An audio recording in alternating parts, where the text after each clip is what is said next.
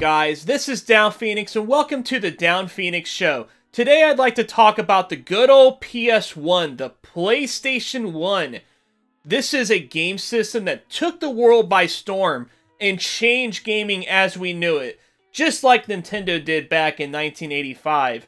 But the PlayStation 1 helped build the foundation of gaming as we know it today, with all kinds of advancements from CD-based technology to having an 8-main button controller.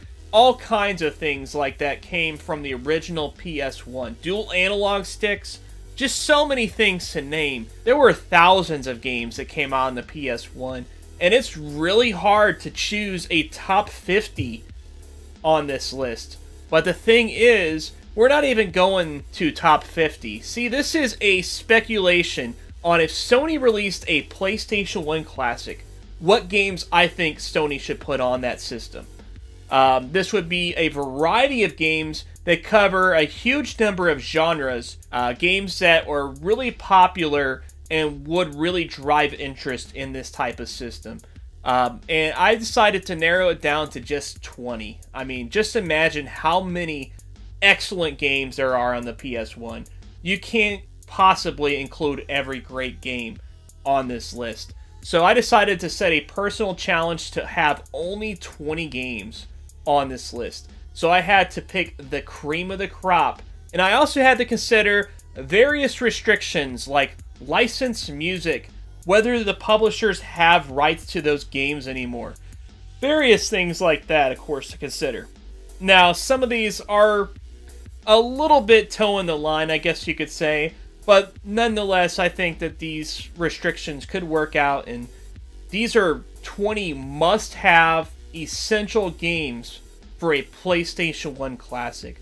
So, I'm going to go ahead and go over my list, but before we start, I do want to say if you want to make a video response to this, feel free to send me a link, and I'll make sure that we add it to a playlist, because I think it'd be really fun to see what everybody's responses are.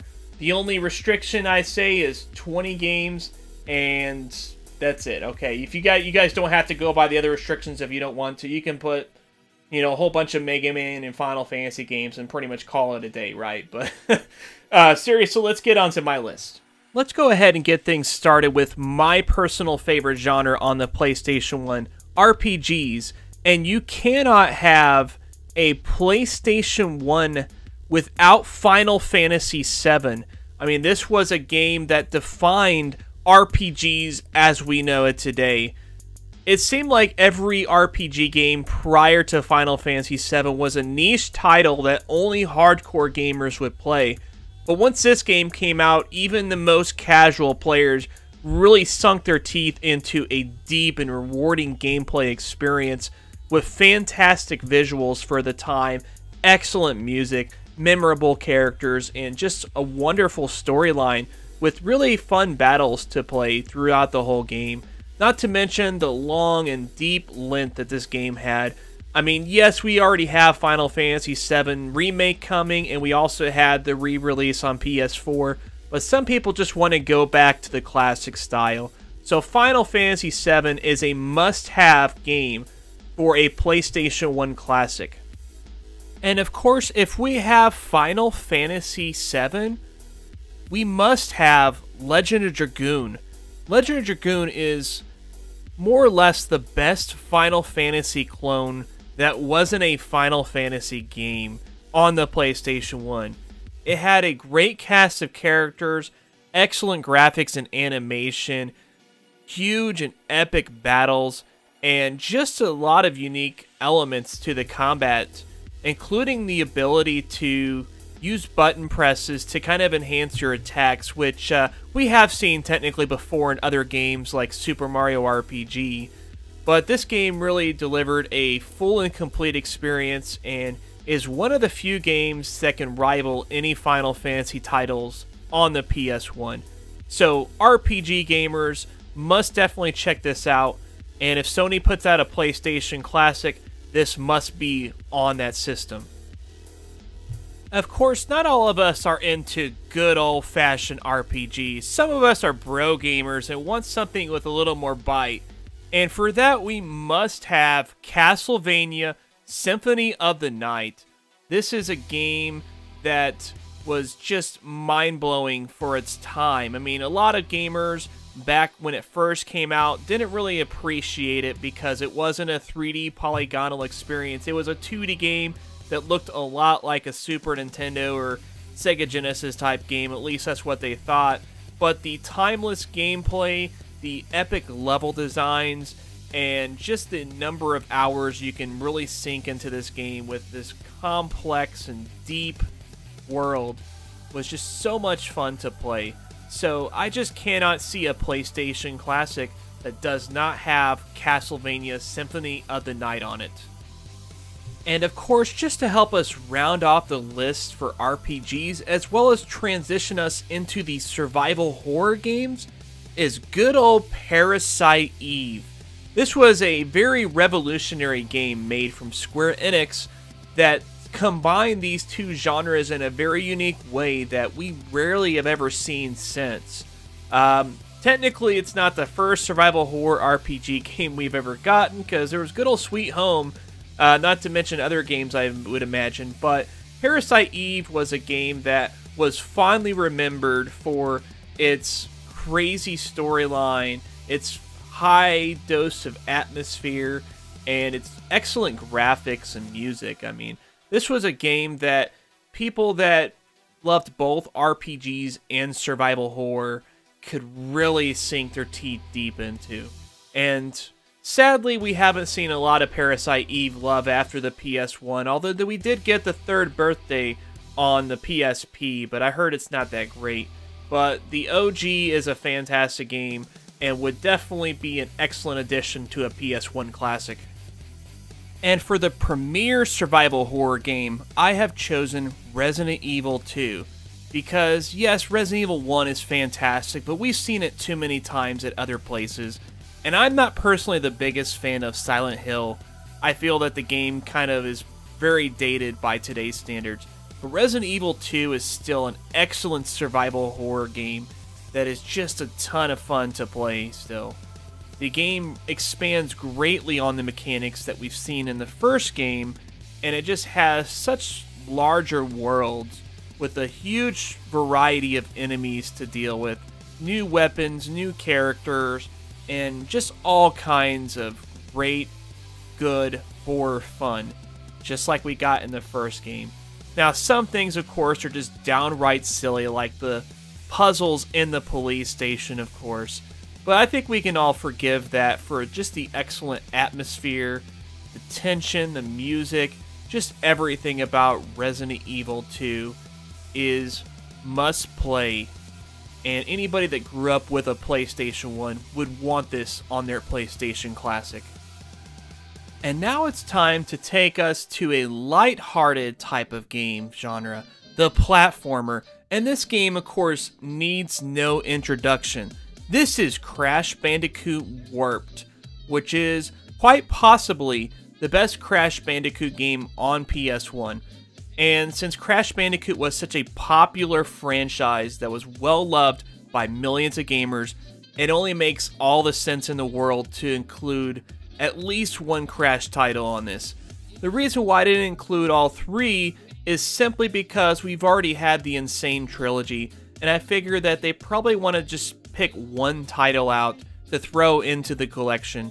I think Crash Bandicoot Warped makes the best overall case if you were to include just one Crash game on this list. And it's just an excellent and fun time to play. But we of course got to have some other platforming games. And that brings us to Spyro the Dragon. Spyro the Dragon proved to be a true technical masterpiece on the PlayStation 1. It proved that the PlayStation was able to handle huge and complex 3D worlds just like the so-called more powerful Nintendo 64. But on top of that, it managed to give us really addictive collectathon style platforming gameplay with a huge variety of environments to explore, enemies to do battle with, and just a really good time. So if more linear platformers like Crash Bandicoot weren't your forte, then you would love Spyro the Dragon, and that's why it's an excellent addition to a PS1 classic. And if you're a PlayStation aficionado, I think you would wholeheartedly agree that we just cannot have a PlayStation 1 classic without Ape Escape. This was a crazy platforming game that had a lot of quirkiness to it, a lot of really interesting designs. Not to mention that this was one of the few PS1 games that not only fully utilized the dual analog controller, but it actually required it. It was a central device that was needed to play this game. And it's really interesting that this game had such a unique control experience back then, because if you think about it, how many platform games that are in true 3D nowadays do we have that don't use dual analog controls? And it's just crazy to think that this is kind of where it started in a way for that type of control scheme. Not to mention that we've had a ton of Ape Escape games, so it's a fan favorite, and it just makes a lot of sense to put this on the PlayStation Classic. Ladies and gentlemen, start your engines because it's time for Ridge Racer! Ridge Racer, even though it's the only launch title that's going to be part of this PlayStation 1 Classic, is a defining title that is a must-play for PlayStation for a number of reasons. For one, it showed us that this new system was able to bring us arcade-quality games. No longer was it just Sega that was able to bring these kinds of games to the home market. Namco did a great job of porting Ridge Racer onto the PlayStation. But not just that, Ridge Racer was also a very entertaining and fun racing game. And who could forget quite possibly the greatest loading screen of all time, where you got to play Galaxian while you waited for the game to load. Now, load times, they definitely sucked. That was definitely one thing the N64 had on the PS1. But Namco did a bang-up job in making those as painless as possible with such a creative design, on top of just the fact that the game was so much fun to play to begin with. So it was worth the wait even if we didn't have such an awesome loading screen. So Ridge Racer is an essential must-play title for any PlayStation gamers, and that's why I pick it to be on the PS1 Classic. Of course though, not all great arcade racing games were born from the arcades for the PS1. Enter Need for Speed 3 Hot Pursuit. This was a landmark game in the Need for Speed series that helped bring it into the mainstream for racing fans all over the world, becoming one of the top-selling racing franchises to ever exist. What made Need for Speed 3 Hot Pursuit so special was that there was just a large variety of track options that you had, different cars to race in, different tracks, and most importantly, the fun and frantic police chases. This was especially fun when you're playing split screen with a friend, because one of you would be running away from the cop and the other one of you would be the cop. And this really made for some tense gameplay moments that were just exciting and fun. And I had many numerous hours playing this with my friends and just having a blast. So if I personally had a choice on what would be on the PS1 Classic, Need for Speed Hot Pursuit would be on that list. And of course, we wouldn't have a PS1 Classic without at least one entry in the Gran Turismo series. Gran Turismo, it was such a revolutionary game in the racing genre. Every game before it wasn't even close to. This was a game that was so realistic and yet so fun to play. It had excellent controls, excellent graphics, a huge number of tracks and cars. I chose Gran Turismo 2 to be the game to represent the PS1 Classic, not just because we had such a huge variety of tracks and cars to race in, but it just had so much uniqueness to it. You were able to earn money to buy new cars, to upgrade them in all kinds of ways, to tune them to your heart's content.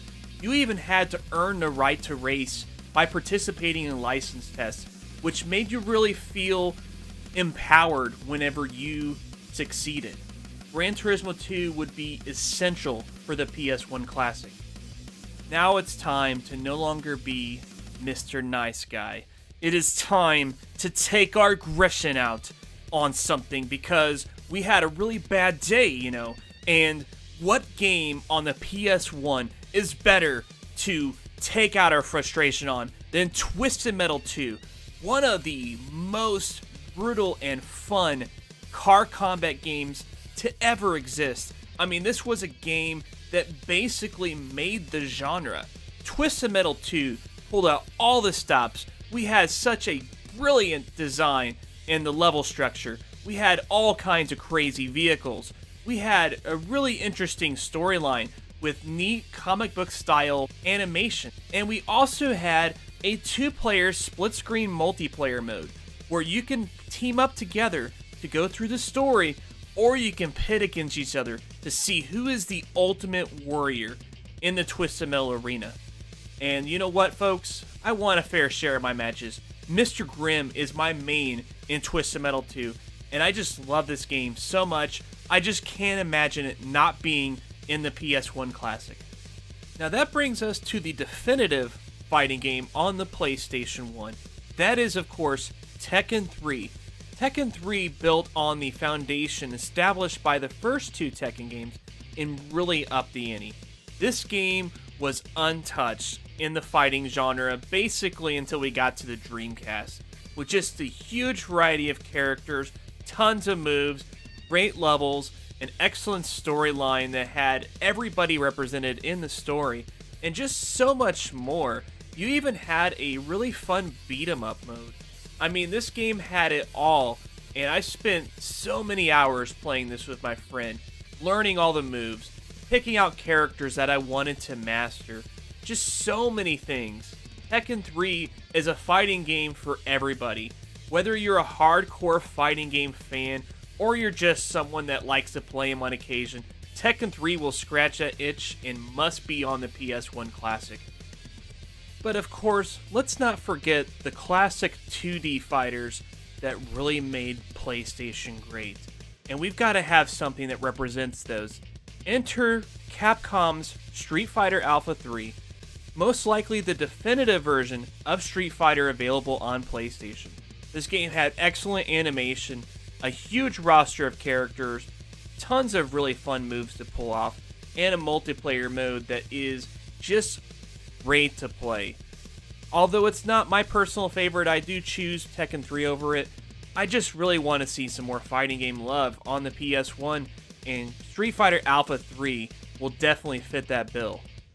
Now it's time to stop fighting and time to start being sneaky, because the PS1 had one of the best stealth games to ever exist, and that game, of course, is Metal Gear Solid. Metal Gear Solid is not only a fantastic stealth game, but it's also a game that has a immersive and expansive storyline with some really interesting characters, huge environments to explore, and cinematic camera angles that we haven't really seen in games before at that time. And this game utilized all these to the fullest potential and ended up being one of the biggest technical achievements for the PS1. Metal Gear Solid is a game that simply cannot be ignored, and you must have this on a PS1 Classic. Now, if you didn't want to be so sneaky and methodical, don't forget to check out Siphon Filter. This is a top-notch third-person action game available for the PS1, and this game definitely gives players a lot of fun gun-toting action. You have a great lock-on system that you can utilize, just all kinds of different weapons, different environments that you can run through, and it's just a blast to play. Of course, there's a few different Siphon Filter games that we've had on the PS1, but I think that the best place to start is from the beginning. So if we brought a Siphon Filter game to PS1 Classic, let's make it the first one, guys. And of course, few games define the PlayStation more than the Tomb Raider franchise. Specifically Tomb Raider 2, which is probably the most popular game in the series. Tomb Raider 2 really expanded upon the first game, giving us better graphics, bigger environments, a greater variety in those environments, all kinds of new weapons and gear to use, and so much more. We did have some other Tomb Raider games, of course, on the PS1 after this, but it seemed that Tomb Raider 2 is the one that stands out the most to so many people. I mean, how many times have I heard stories about people trying to put the butler in the freezer, for example? There's just so many things to do in this game, and it's amazing considering how old it is. This game's been around for over 20 years, and people still have very fond memories of it, so it just makes sense to put this on the PS1 Classic. PlayStation plays host to numerous great first-person shooters from that early era, but one that certainly is a standout amongst these is the Medal of Honor games. Most notably, Medal of Honor Underground. This was a game that took all the great principles that we saw in the first game and it built upon them in a great way. Now, by today's standards, this game may seem really antiquated and hard to play, but if you were somebody that grew up with these games back then, you'll have a blast playing this game. There's a lot of great stages to run through, different weapons to utilize, and so much that you can take advantage of. If you want a trip down memory lane of great first-person shooters from back in the day, Medal of Honor Underground would be great to have on the PS1 Classic. And to wrap things up on the PS1 Classic, let's bring two action-adventure games to the mix. Let's start things off with Medieval, which was a fun and fantastic action platforming game brought to us by Sony. This game featured a really fun and whimsical character as our main hero. It had great level design, great graphics, and a really good score. Also, the action gameplay was just really good for its time. I mean, it's a little dated by today's standards, I suppose, but this is one that I think PlayStation gamers will fondly remember. And this game also pays homage to a lot of the old school games like Ghouls and Ghosts, but does so in a much more accessible way. That being said, it's still quite a challenge to play. And I think we would be totally amiss if we did not have this game on the PS1 Classic. And to wrap things up, let's bring Legacy of Kain Soul Reaver to the system. This is a game that was just mind-blowing for its time. It was such a great technical achievement for the PS1 since it featured huge level environments that had barely any loading whatsoever. Great graphics, a fantastic score, and excellent gameplay all around. This was a game that helped inspire some of my recent favorites like Darksiders, and so I think this game would be an excellent addition to the PS1 Classic. I just couldn't imagine not having this game, and Square Enix, how about a new Legacy of Kain game? I think it's been long enough, and I think people want an actual game, not a multiplayer focused shooter. But let's drop the tangent, and let's talk about 5 games that I really wanted to add on the PS1 Classic. The most obvious, of course, would be Tony Hawk's Pro Skater 2. This was one of the best games to ever release for the PS1. It was just a blast to play, but all that licensed music as well as the licensed rights to Tony Hawk's being in jeopardy, I just couldn't see it happen. Also from Activision, Nightmare Creatures, which was a fun and fantastic gothic action game. However, Activision no longer holds the rights to this game, and the new company, Albino Moose Studios, probably doesn't have the ability to publish a PS1 version for the game. Then there's good old Bushido Blade, which was a fun and fantastic fighting game unlike anything else we've ever seen. However, I just can't see this game coming to the PS1 Classic due to how niche the game is. Then of course we have Crash Team Racing, which is a really fun racing game that challenges Mario Kart quite well. However, I can't see them putting this over a mainland Crash Bandicoot title on the PS1 Classic. And finally, there is quite possibly my favorite game of all time, Final Fantasy Tactics, which is just an excellent strategy RPG game that completely changed the way that I look at these kinds of games. However, I have to take my personal biases aside because this game is probably just not going to be enough of a draw on the PS1 Classic. So that was my video for 20 games I think should be on the PS1 Classic. Don't forget to leave your response in the comments or make a video response. And thank you for tuning in, but till then, Downphoenix out.